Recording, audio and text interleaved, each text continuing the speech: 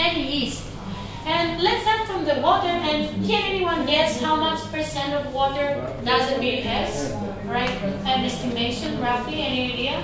70%. It's even higher. 94. 95%, yeah, it's 95% of water, so it's kind of healthy, someone would say, okay, not me, but someone. So we have 95% of water, so we need to make sure that the quality and composition of water is the same everywhere. So in each and every brewery all over around the world, we have the same purification plant, and we use a technique that is called reverse osmosis, so we can get rid of any minerals, impurities, or whatever we don't want in our beer. So after that, we use the barley. The barley is a type of grain. It's this thing here. Maybe you're familiar with this. You can see it later. So we use the barley, but before we start the brewing process with the barley, we need to malt the barley. So we put the barley in water, we soak it a little bit until the seeds start to sprout. And then we get out the seeds and we blow some hot air, so we roast them.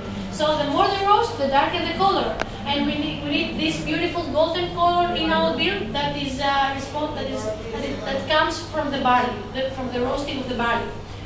So after that, we put the barley in water and we start to cook it until 78 degrees. So the starch is released and it's turned into sugars. So we have the sugars.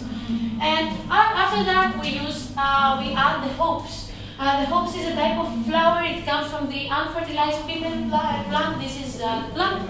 And it seems like this. It doesn't smell nice. You can try it later if you want. It's here. I don't recommend, but yeah, it doesn't smell nice. And it's responsible for three things. So firstly, it gives our beer this typical bitter taste, the bitterness. So we have the sweetness of the barley, and we need something to have a balance, so we add the hops.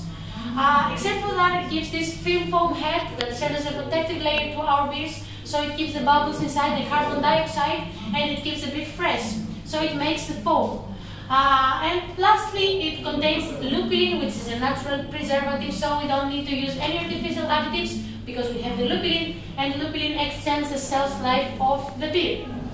So after the hops, the barley, and the water, we come to the yeast. But be careful, guys, it's not any kind of yeast, it's the Henniken A yeast.